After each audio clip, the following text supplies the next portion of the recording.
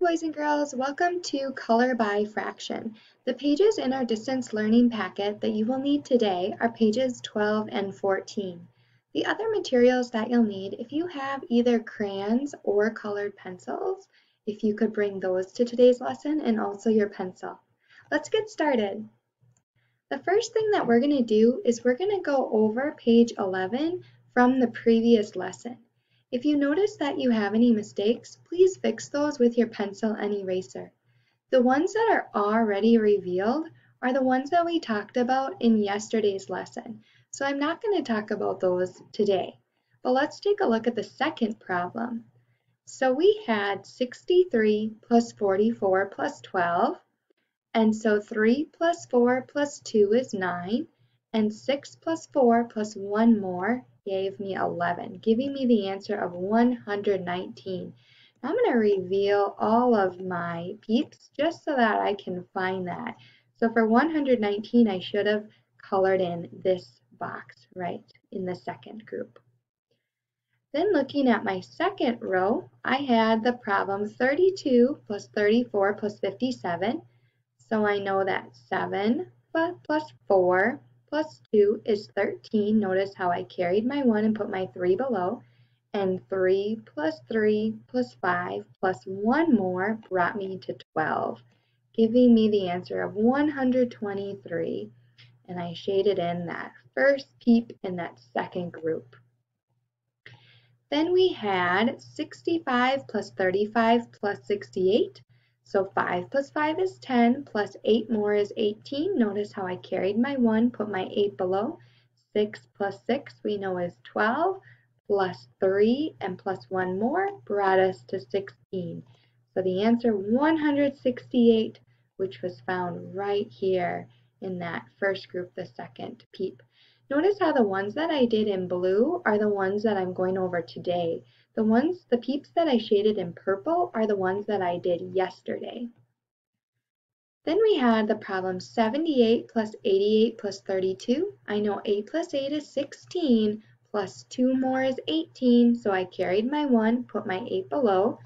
Then I have, so if I take this 1 and give it to the 7 and add 8 plus 8, which is 16, 16 plus 3 more is 19, giving me the answer of 198.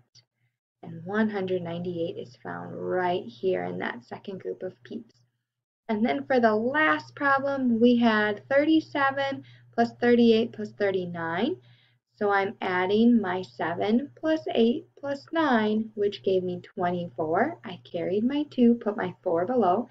Then I had 3 plus 3 plus 3, which was 9, plus 2 more was 11, giving me the answer of 114. If you notice that you have any mistakes, please fix those with your pencil and eraser. The next thing we're going to do today is talk about our spiral math review. And again, this is page 14. So yesterday we completed day 1. Today we're going to complete day 2. So what I would like you to do in just a moment, I want you to pause the video and solve these 5 problems in the day 2 row, and then press play when you're ready to hear the answer. Pause now. All right, second graders, you can see that I made mine a little bit bigger so that I could show my work within each box. So we had 15 minus 4, which was 11. We had 10 minus 2, which was 8, and 16 minus 5, which was also 11. If you notice that you have any mistakes, you can fix those with your pencil and eraser. Then we had the problem 38 plus 36. I know 8 plus 6 is 14. I carried my 1, put my 4 below. 3 plus 3 plus 1 was 7, giving us the answer of 74. Then we had 26 plus 34. 6 plus 4 is 10. Notice how I carried my 1 on top, put my 0 below, and 3 plus 2 plus 1 was 6, giving us the answer of 60. Then we had 99 minus 31. 9 minus 1 is 8, and 9 minus 3 is 6, giving us 68. And for the last problem, we had 93 minus 29. I needed to do some regrouping because I couldn't take 3 minus 9. So I went next door, I changed that 9 to an 8. This 3 now becomes a 13. 13 minus 9 is 4, and then 8 minus 2 is 6, giving us the answer of 64. And again, you can fix any of those mistakes with your pencil and eraser. We'll keep going through that each day this week. We'll keep moving down in our spiral review.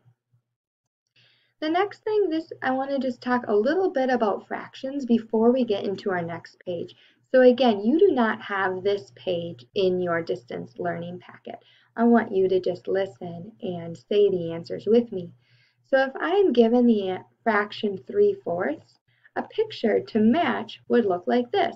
Notice how it has 4 pieces and 3 of those 4 pieces are shaded.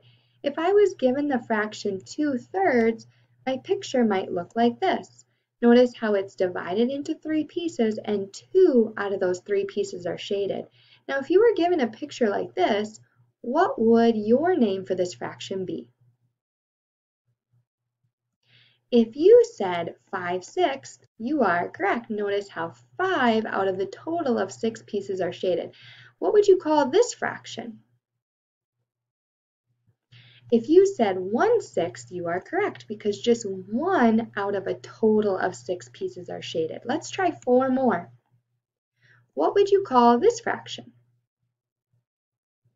If you said 1/4, that is correct because 1 out of a total of 4 pieces are shaded. How about this one?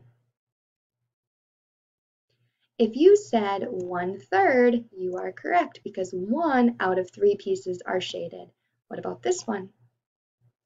If you said 1/2, you are correct because 1 out of the 2 pieces is shaded. And one final one. If you said 3/8, you are correct. Notice how we have a total of 8 pieces and 3 of them are shaded. We are going to use this fraction information when we complete our next page. So if you can open up your distance learning packet to page 12 and look at the page that says color by fraction. We're going to use the fraction color code to color the picture. So I'm going to show you what I did to make my color code a little bit easier. When I see the word purple, I take my purple crayon and just color over that. And I did the same with the word pink, yellow, orange, green, and blue. That helps me to organize my colors and to match it with each of the fractions. Today, I'm just going to try 3 of them with you, and then I'm going to ask that you complete the rest on your own. So let's look at our picture and look at this fraction that's kind of right on the top of the left of the basket. So if that fraction is 1/3, notice how I colored in that fraction purple because that was matching my purple 1/3 fraction. Then if I look in that second column of the basket, that third one, I see the fraction 1/4. Notice how I colored that fraction pink because it matches with my 1/4 fraction. The last one I'm going to look at with you today is in that 4th column of the basket, and it's the second one in the 4th column, and it's the fraction 1/3 again. So I did the same like I did in that first one by coloring that one purple. What I would like you to do is finish the picture, matching each of the fractions with the color from the code. Once you're all done, take a picture and send that picture to your classroom teacher on Seesaw. We will go over this page in our next video. All right, see you next time.